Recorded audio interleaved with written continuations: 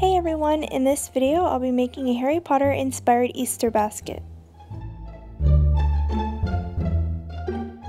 First up, I'll be attempting to make the Triwizard golden egg that Harry gets in the Triwizard tournament.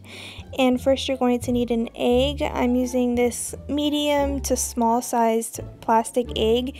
It's supposed to hold gift cards and whatnot. You can always buy a bigger egg if you want a more realistic version, but I chose a smaller size because I'm going to be putting it in a basket. Next, I'll be using some air dry modeling clay.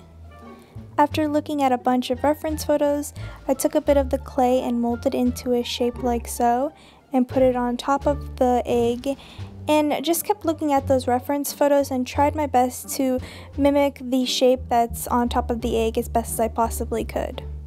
There's a lot of details that are on the egg, like these drawings and little etches and whatnot. You can obviously take like a Sharpie or some acrylic paint to try your best to replicate the etches that are on the egg, but I left mine pretty bare and I'm just doing the raised part that is on the top of the egg and the details that are on there. But I left the egg itself pretty bare, and I'm just going to spray paint it with gold after it's done drying, the air dry clay. After it's done drying for 24 hours, you can take it off the egg and glue it onto the egg, and then go ahead and spray paint it or use acrylic paint, whatever you feel like doing. I did mine in bright gold in spray paint.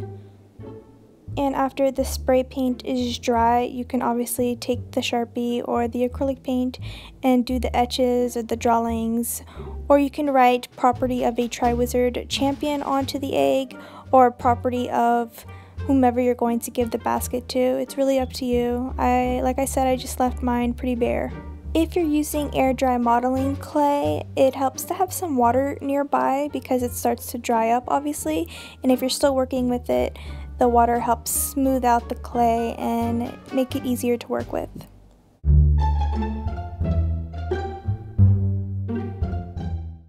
The tool that you see me use in this clip is a dotting tool, but you can obviously use a toothpick for this if you want to.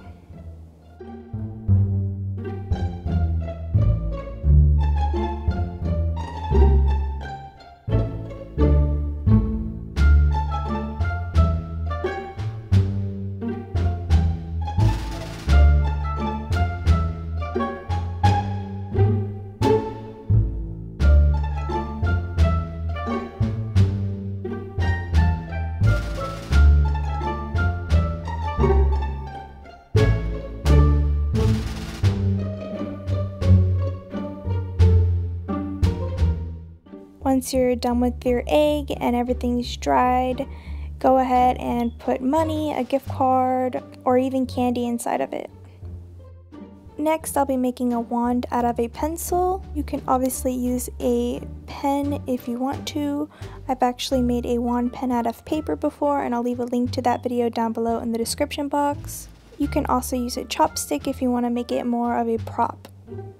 But in this video, I chose to use a pencil. I've done the pen and chopstick thing in other videos, and everybody needs a pencil at some point. Obviously, this is not a forever thing, but once you can't use it anymore, you can obviously make another one. It doesn't take that much time.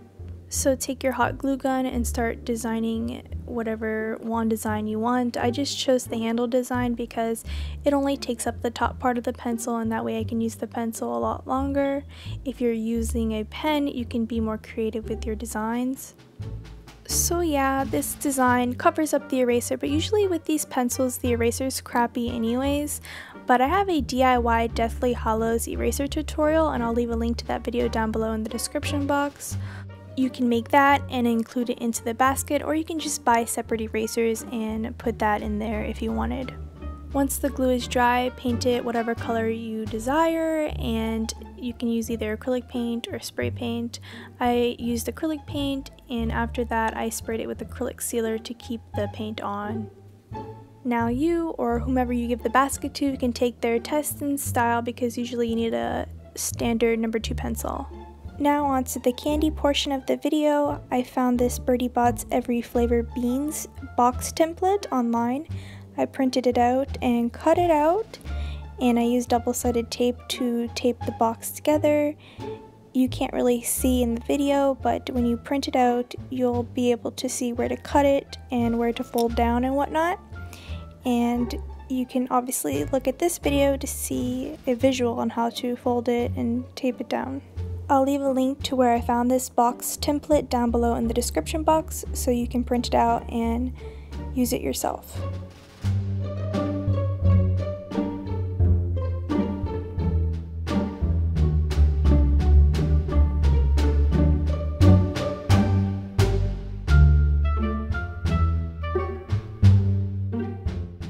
To fill it, you can use an Easter favorite, which is jelly beans, and you can just put it in a plastic baggie and put it inside there, or you can buy like bean Boozled, which is like something, I think that's what it's called.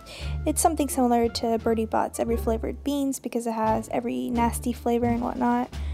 Or you could just buy the real thing, and I'll leave links to where you can buy it down below in the description box if you don't want to do this. Once you've filled the box, you can go ahead and use those flaps to tape together the box.